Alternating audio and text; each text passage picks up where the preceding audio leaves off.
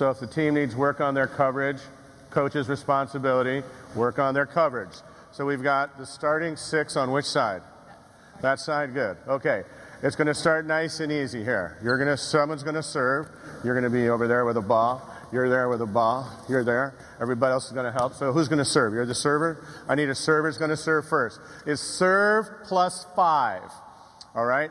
Serve plus 5. She's going to serve a ball. You're going to pass, set, hit. I don't care where you pass, set, or hit, but wherever that ball is being hit from, one of these 3 people are going to give you the ball on coverage. You have to pass, set, hit as well. So it's 1 serve, 5 balls on coverage, and then you'll rotate. Looks like this.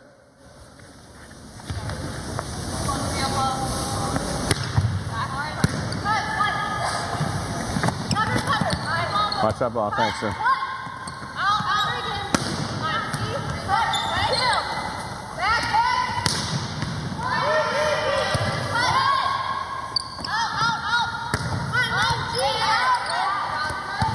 Whoa. All right, now we're talking. Okay, so what are we looking for? We're looking for the ability to cover. We're looking for the ability for people to move and play together.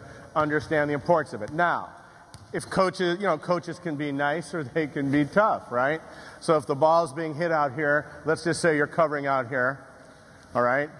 So she's a more gentle Weber than she was as a child. Now, if she's playing against somebody and she's feeling a little irritable about her in the back row, she may throw that ball deep in the corner and she's going to have to work, or she's going to take it and push it back and then just say, again. So you want to make it where you say to yourself, where are we getting beat? Where is it we're getting beat on coverage? If it's a small block, the ball's going to hit and it's going to go deep. If it's a big block, the ball's going to be blocked straight down. So you have to teach your team to kind of recognize. We'll do that by putting the size of the people over here to kind of be, according to what they might see in a game. If it's a small blocker, they know they've got to stay a little bit deeper. All right? So it's just a coverage, and you can do it off of serve reception. You could do it like Terry, where it's serve reception plus 2. We'll do maybe serve receive plus 2, down ball plus 2, free ball plus 1. So they'll just have, 7 balls in a row, and then they'll rotate or flip. The reason you would either rotate or flip might be if you think somebody's getting too many jumps in a row and they're going to get tired. So you would flip your front row and back row instead of just always rotating.